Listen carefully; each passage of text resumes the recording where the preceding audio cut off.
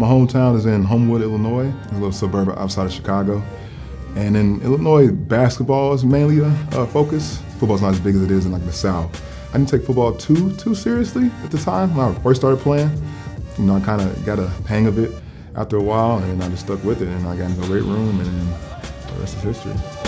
I went to Homewood Flossmoor High School, and I was about the same size that I am right now as a junior and senior in high school. My dad was actually living in Nashville at the time, so I went out to see him for about a week or so.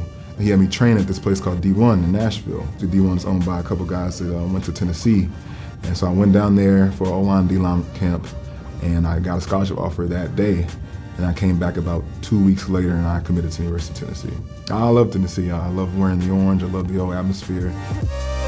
I was a late round draft pick. I kind of watched the first 2 days go by. But the third day, I kind of started watching, and then sixth round came up. And then I got the call randomly, and it was Andy Reid on the phone.